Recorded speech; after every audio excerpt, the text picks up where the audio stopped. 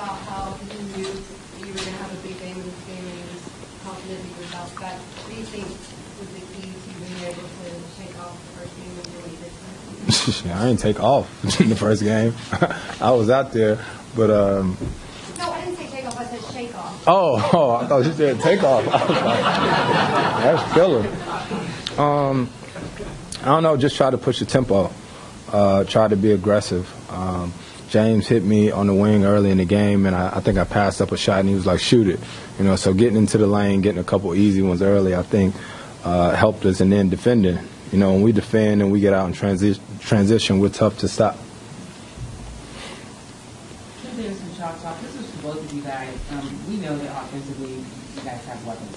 Can you talk about what you're doing defensively and how that plays and elevated and is a big difference? Yeah, I just think defensively what we're doing is we're communicating better. When we're communicating, we know exactly where to be. We know exactly what to do. And everything else works for itself because, once you're talking, once everybody knows what's going on, there's no way to make mistakes. I'm going to support today's extent. For both of you, is there a point where it's starting to feel like the game is loosened up a little bit? I think when we started getting stops, we always talk about getting consecutive stops, and the way we run out in transition and everybody get behind that three-point line. Obviously we didn't shoot it as well as we like to, but just the threat of it. When you're pushing it, me, James, and us, and you got Trev, Tuck, EG, all these guys lining up that three-point line, we're tough. Chris, it looked like you really heated up when you were explaining the pick-and-roll defense, especially the backup center, Bielitsa. Once you got to Bielitsa, you went right after him. Was it really key for you to pile the stats once you saw he was starting?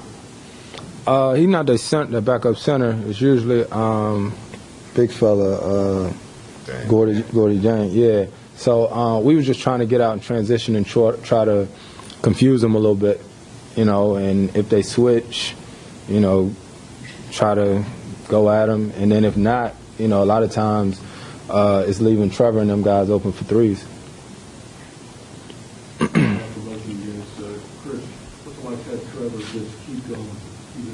Plugs away, just always making stuff. Even one day you weren't going great there in the first quarter and second quarter. What's that like? And then Trevor, I want to know what it's like when Chris starts rolling. Well, like we always talk about, I think a lot of guys on our team somewhat get overlooked, like Trev, Tuck, Luke, and those guys who compete and play hard and do the dirty work, the defense.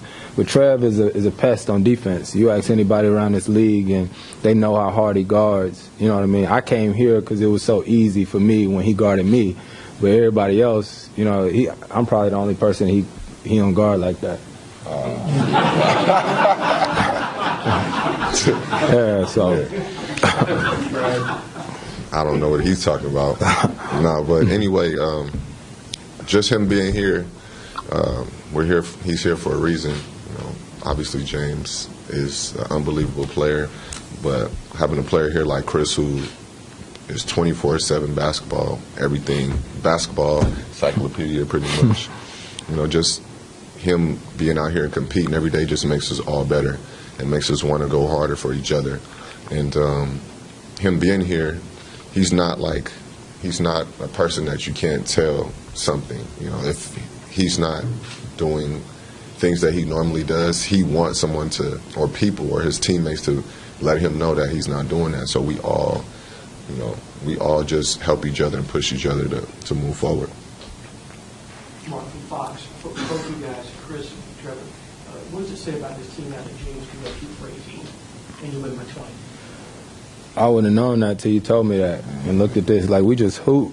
You know what I mean? Like, we just hoop. And I don't know how many times that's going to happen. Probably never again. You know what I mean? But for us, he going to keep going. He going to keep going. And you give him 18 shots next game, see what happens. To me, it's just what he did on the defensive end. That was amazing. He really stepped up and, sat down on defense, and that's something that he's been working on all year. He's improved unbelievably, and him guarding the point guards for us has been great.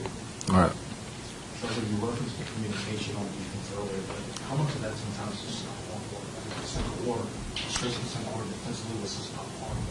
Yeah. Well, defense is all effort. It's all about effort and will, and with communication, it just becomes a little bit easier because the effort is always going to be there. If you always have effort, you always give yourself a chance, and that's what we stress every day. That's what we get on each other about every day. Just playing hard on the defensive end, and everything else will take care of itself. Yes, it is what do you think makes the offense so special? You don't start with you can win a game, you can dominate a game even with hard work to work. What makes you so? Our communication.